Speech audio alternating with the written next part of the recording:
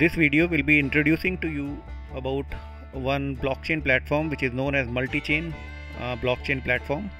And this platform, the peculiarity and the best thing is that whatever till now we have learned in various theory videos, in case you have been purview to earlier videos, so all those concepts whatever have been discussed regarding the what blocks look like, how blocks are connected with each other, absolutely each and everything you will be able to play with, create your own blockchains in a private environment, and you will be able to share data within nodes.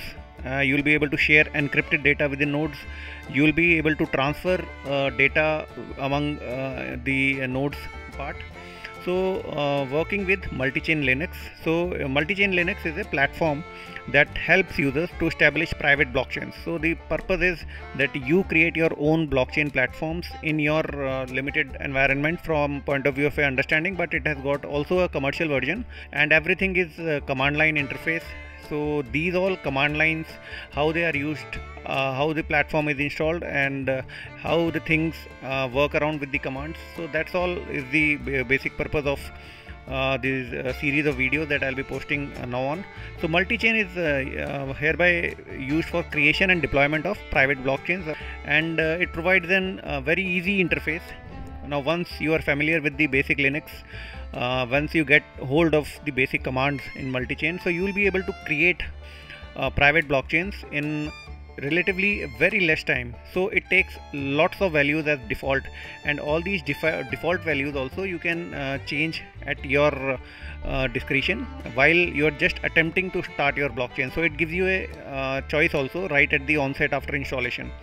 There you can also create your assets, you can transfer your assets just like the cryptocurrencies do.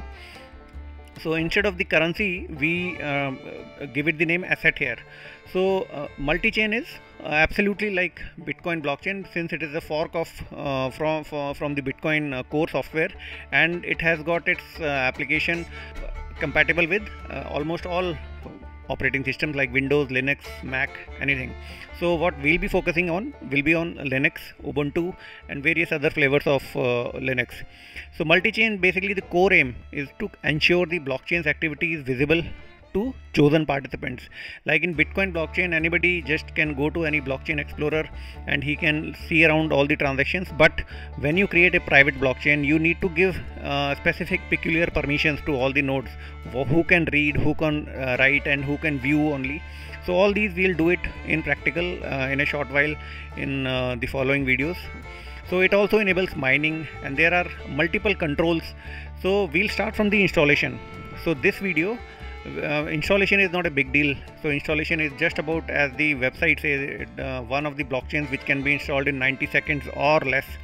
So this is what we'll be doing in this video. So this was the minimal kind of introduction that we can give to Multichain Linux, and here on we'll go to the installation part. So for installation part, I have this virtual machine. First of all, the website, this is multichain.com, and you can just move around, surf around in the website. There are various functions: download Multichain, pricing, enterprise, block, question and answer. So we'll go to download Multichain, and again it gives you the option whether you want to do download the Multichain 2 community or the enterprise commercial edition. So now this is free, the Multichain 2 community, this, and the Multichain 2 enterprise, this is also absolutely free, and this is but available for 90 days only. So when we go to this enterprise, so we'll get all the instructions. So for now I go to the terminal here, and this is my node A. So in all the other videos that I'll be posting henceforth, there will be two nodes most likely. Then I have this node A I am installing in front of you, then node B, node C, node D, whatever nodes I make and I use them. So all those will have Multichain installed already. So this one I am installing it in front of you so that you just get an idea. Go to switch to the sudo mode, and we come to the root mode, and here simple. These are all well set commands which are available on the website. I'll also give in the description. And then wget, and this is the website that you can download from. Simply it takes few seconds to download, and then it is a tar file. So for now let it download, it will take few seconds. So I'll take a pause here and I'll come back after it gets downloaded in few seconds. So now this is downloaded and we have got this file. So this is there, multichain dot dash 2 dot, this is what we see here. So we'll just make extract the data out of it. So all these commands that I'm using, these are all Linux commands. So anybody who is familiar with this will be cakewalk kind of a thing. Simply you are untarring all the files. This is kind of a zip file for the Windows users who are seeing it for the first time.